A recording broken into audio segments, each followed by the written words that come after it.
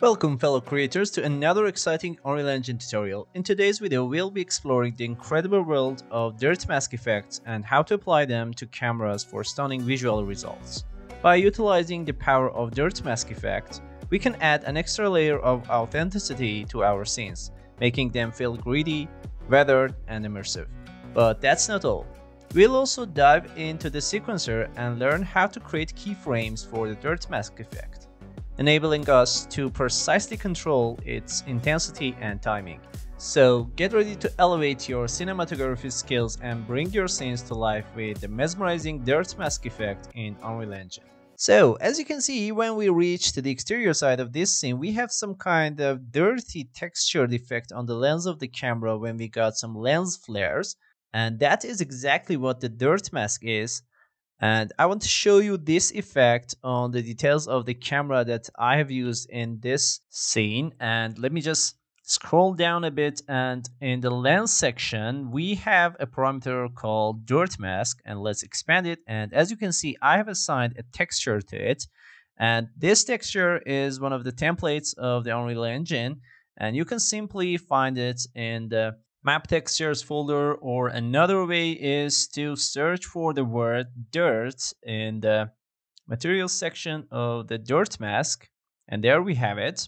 And once you have assigned the dirt texture to this dirt mask effect, you can simply control the intensity of it from this slider over here, but nothing special is happening. So let's just go to the outside to have some lens flare effects, and let me just increase the intensity of this effect to something like 200, and now you're able to see these dirty textures on the lens of the camera. And by using this, we are able to add some gritty and weathered and also immersive feelings to our projects that we're working on. And now that we know how to use this effect on the cameras and also on the post-process volume effect, let's see how we can use it on some special frames in the sequencer.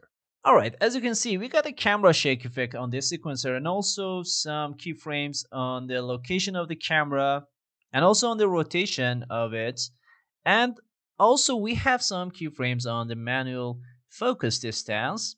And nothing special is happening here, but I want to add some dirt mask effects between these three keyframes of the manual focus distance when we reach to the outside of the cabin. So let's click on this add track on the camera components and go to the post-process settings.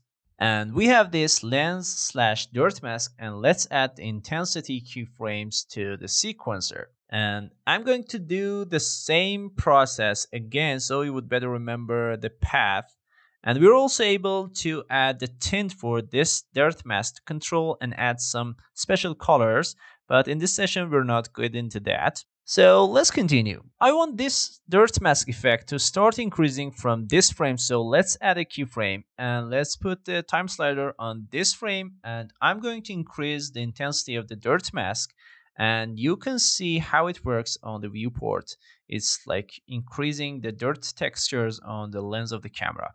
And in my opinion, this amount is okay. And notice that this auto key button is activated, so whenever I change the amount of any component, it will automatically add a new keyframe. And as you saw in the last keyframe, I just decreased the amount of the dirt mask effect, but not too much.